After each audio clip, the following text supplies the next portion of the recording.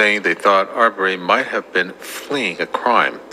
According to court accounts, the defendants had chased and cornered the 25-year-old victim with their pickup trucks while he was jogging in a mostly white neighborhood in February 2020.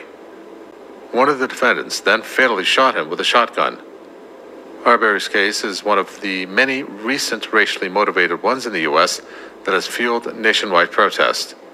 The trial of the accused has also been controversial for its seemingly disproportionate jury, which includes 11 white people and only one black man.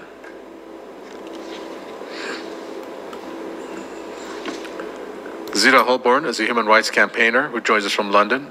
Zita, welcome. The prosecutor said that a lot of assumptions were made in this case, but we didn't hear what those assumptions were in that particular soundbite. Maybe you can fill us in as to why this has become, therefore, a controversial case. Greetings and thanks for having me on. I think that what happened to Arbery was a modern-day lynching.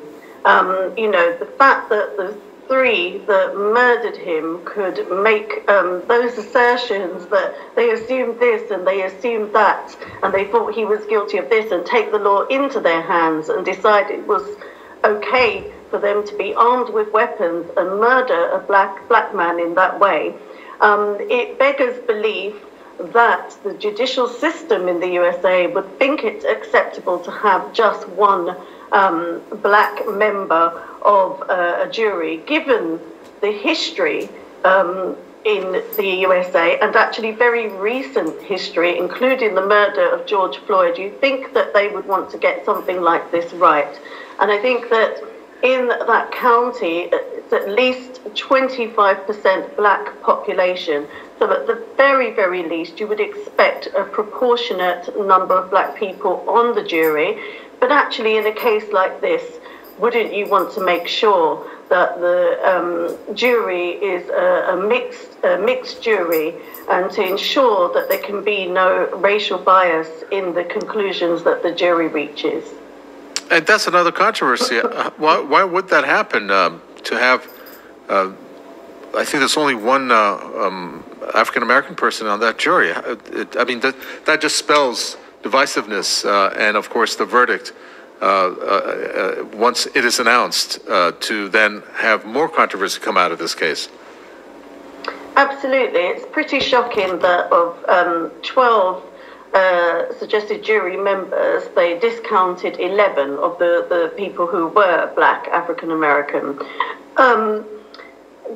My understanding is that they did some really huge scrutiny and vetting of those potential jury members over a 2-week period and discounted many of them because they had in some way protested the murder of Arbery or expressed a view on that murder.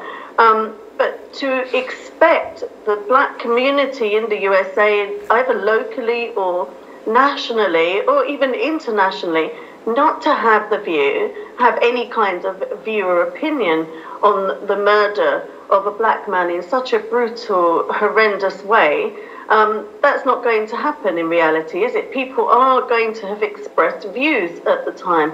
I think actually many people will have known the individual in such a small community.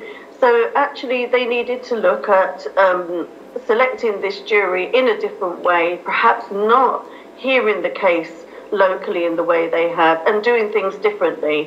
There is institutional racism in the judicial system in the USA, actually in the UK as well. And so they should have been doing everything in their power to get this right. All right, very well. Thank you very much for that, Zita Holbourne, human rights campaigner from London. It was great to see you. And with that, we come to an end for this news review and for this bulletin. Thanks for tuning in.